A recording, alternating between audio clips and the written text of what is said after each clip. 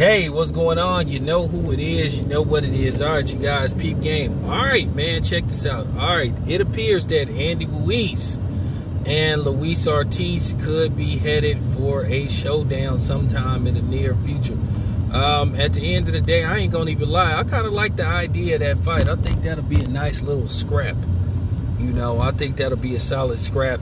You know, at the end of the day, basically what they want to do, should Wilder get past Tyson Fury, if he can't get Anthony Joshua, which we all know Anthony Joshua more than likely isn't going to fight Deontay Wilder, then they would set up a showdown between Andy Ruiz and Deontay Wilder. But Luis Ortiz is always a dangerous man because the man can punch.